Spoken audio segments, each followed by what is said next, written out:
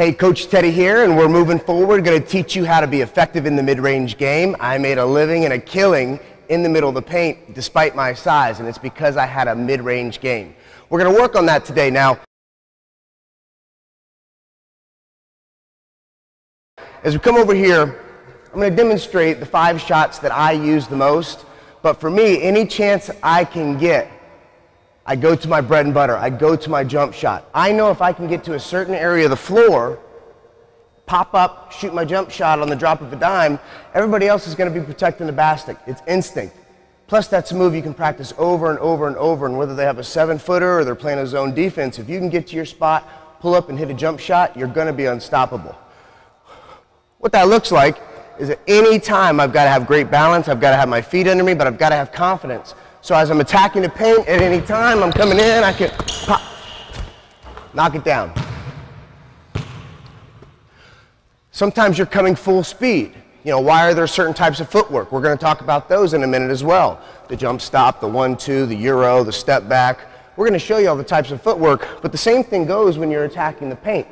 A lot of times if you're attacking the paint in the correct angles, you won't be going directly to the rim.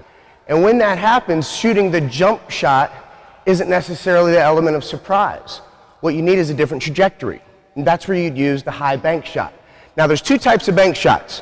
There's the one most people shoot, like when they're coming in on a layup, and they shoot it, and it hits the backboard on the way up.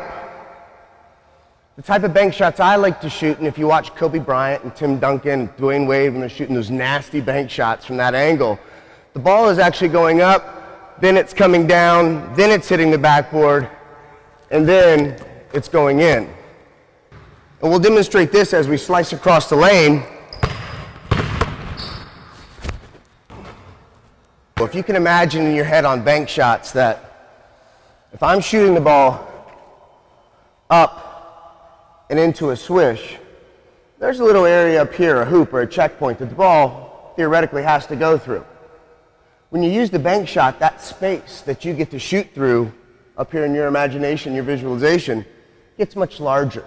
And so sometimes when you're on the run, maybe when you're retreating, maybe you don't have the defense on the heels, you're just going to a practice shot, sometimes you need a bigger shot angle because they're going to be there to contest.